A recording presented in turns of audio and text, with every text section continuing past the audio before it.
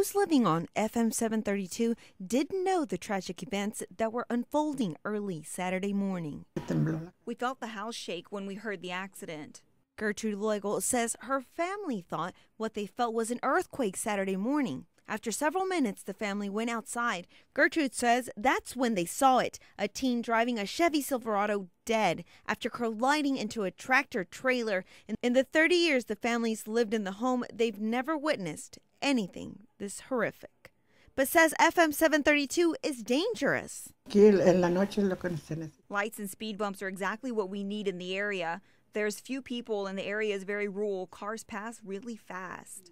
She believes the lack of lighting plays a role. Action 4 News took a drive to see exactly how many light posts we would see and only saw 3. Gertrude says no lights and cars driving at high speeds are all recipes for disaster.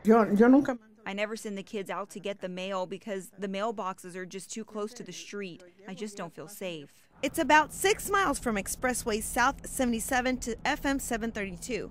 Gertrude says she thinks putting up speed signs or road bumps would slow people down and cause fewer accidents. In San Benito, Veronica Gallegos, Action 4 News.